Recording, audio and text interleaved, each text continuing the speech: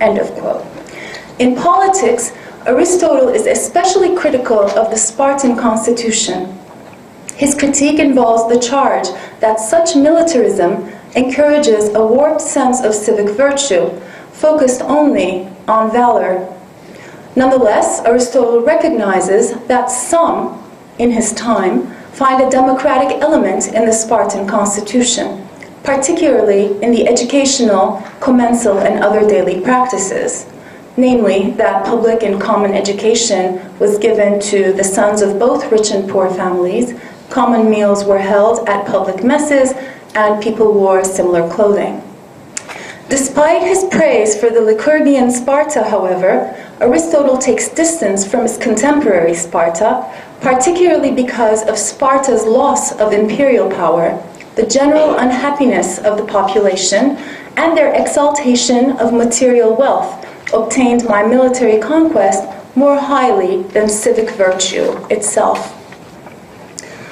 Other historical accounts of the Greco-Roman world also make important references to commensal practices. Philo of Alexandria, whose attempt to reconcile Greek philosophy with Judaism, provides an affirmative description of the Essenes, a small good Jewish group of 4,000 people living as a rustic, ascetic, and law-abiding community. In his piece called "Every Good Man is Free," Philo depicts the Essenes as a group that avoids war, trade, and cities as corrupting influences on their existence. They are all similarly bereft of slavery, private property, and the family. Each member contributes to the common stock with which the sick and the elderly are taken care of. The system of government is based on the leadership of the elders. Individuals dress similarly and eat together. Philo describes them exalting their communal fellowship as follows. In the first place, then, there is no one who has a house so absolutely his own private property that it does not, in some sense, also belong to everyone. For besides that they all dwell together in companies, the house is open to all those of the same notions, who come to them from other quarters. Then there is one magazine among them all. Their expenses are all in common, their garments belong to them all in common, their food is in common, since they all eat in messes, for there is no other people among which you can find a common use of the same house, a common adoption of one mode of living, and a common use of the same table more thoroughly established, in fact, than among this tribe. And is this not very natural? Similarly, Philo's account of the Therapeutae echoes the Essenes. The Therapeutae, whose name derives, quote, either because they process an art of medicine more excellent than in general use in the cities, for the one in the cities only heals bodies, but this one also heals souls, or else because they've been instructed by nature and the sacred laws to serve the living God, end of quote, according to Philo, is an isolated community gathered together near Alexandria's Mareotic Lake. The members of this community, devoted exclusively to the study of divine laws, have left behind their earthly possessions to their children or friends when they decided to join the Therapeutae, in order to live a life of piety and the contemplation of nature, marked by their anxious desire for an immortal and blessed existence. Most days are spent in solitude, devoted to meditation on and practice of virtue. However, after 6 days of solitary meditation, the community gathers together to listen to the sermon of an elder, though they are segregated on the basis of gender.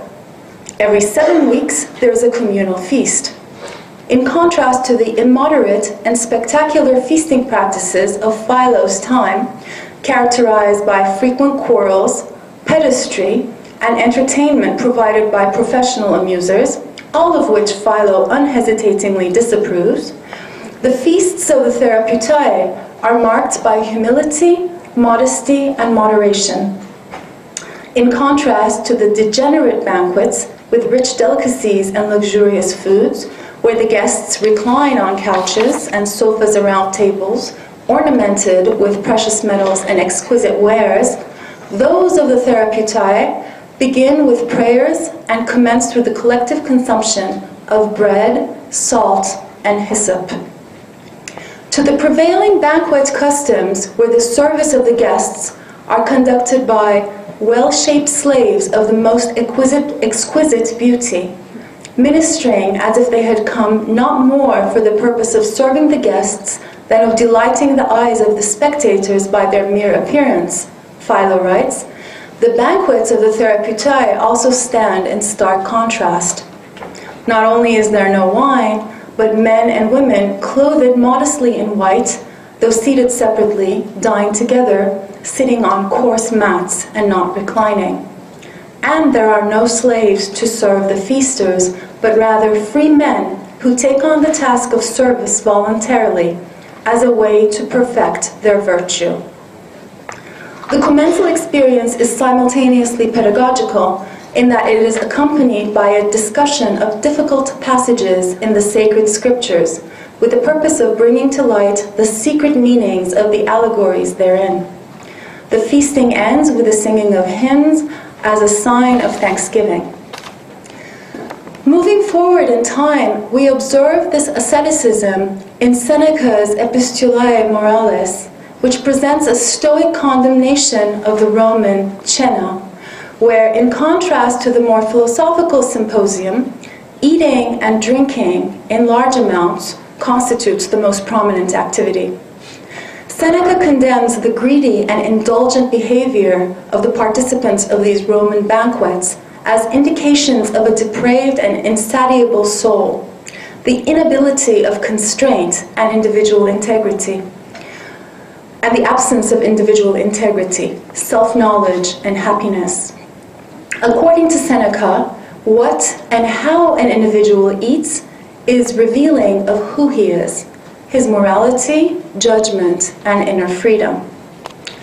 Richardson Hay argues, drawing a comparison between gladiatorial games and public feasts, the dinners Seneca describes were usually public affairs, and just as everyone joins in and cheers on the cruel events at the gladiatorial games, a meal also becomes a spectacle and a performance in which everyone participates. In these occasions, individuals get embroiled in the psychology of the crowd and the moment of the spectacle and lose moral control by displaying their insatiable appetite, gorging on the food. From a Stoic perspective, a controlled appetite and moderation in eating exemplifies the knowledge of living well. It is compared with how an individual will face death.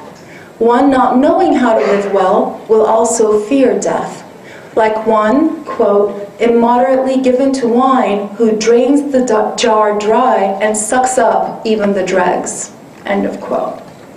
In this spirit, Richardson Hay contends the ideas of banqueting and torture come together more than once in Seneca's mind.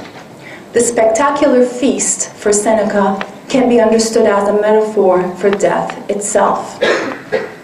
Also important in this context is Seneca's awareness of the inequalities that surround the communal dining table, served by slaves who prepare the food, serve them, clean up after them, though they could not sit with their masters.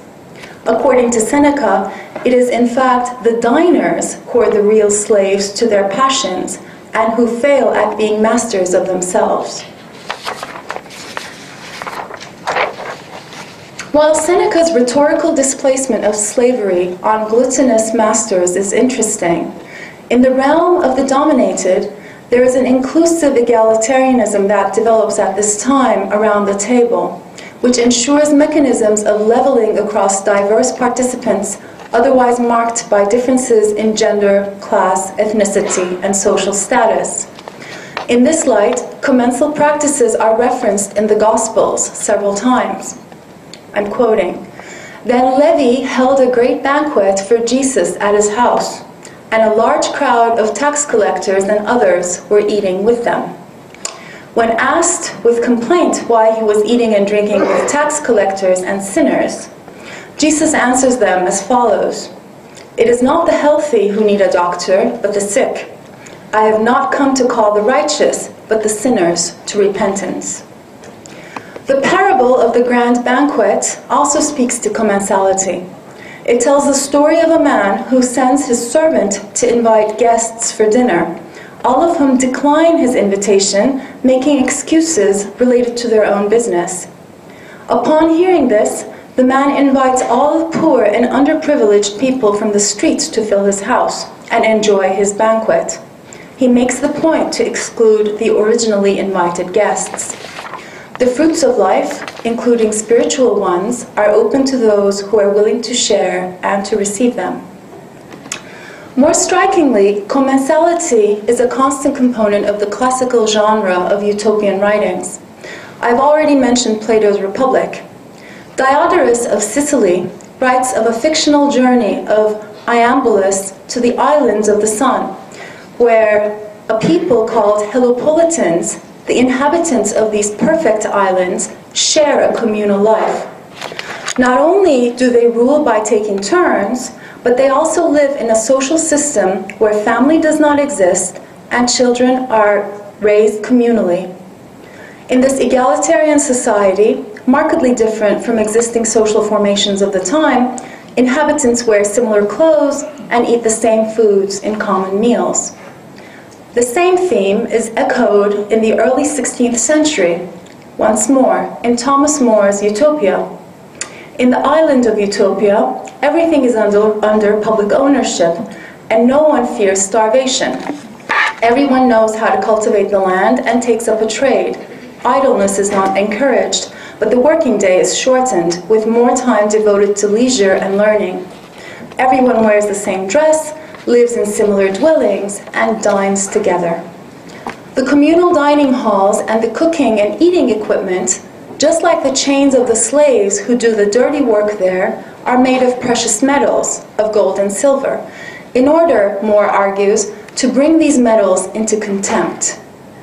More provides precise and elaborate details regarding how the women should do the cooking, taking turns, the seating arrangements at the mess tables, with political representatives of each household and priests occupying an honorific table, men and women sitting across one another, how the elders should be served first and most, and the rest of the food should be divided equally, how the topic of conversation should begin with literature and then move slowly into politics and the discussion of serious problems.